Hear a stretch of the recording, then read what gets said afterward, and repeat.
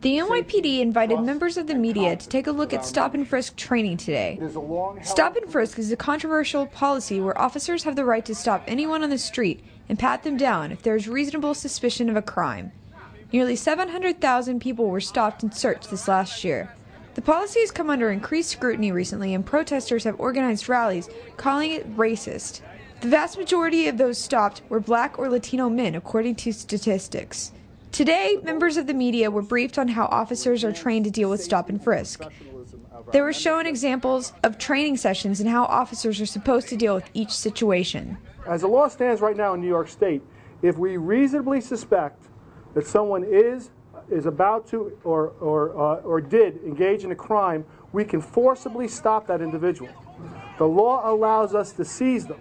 It's an exception to the probable cause standard in the Fourth Amendment. We can conduct an investigation. If necessary, we can frisk.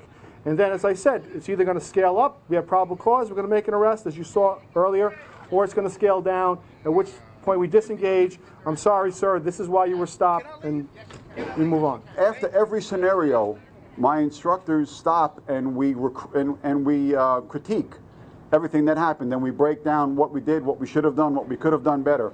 So it's a continuum of learning. It's nonstop learning, and it's difficult to take a young man, a young lady, and turn him into a police officer. It takes a lot of training, a lot of education, a lot of experience, and a lot of time.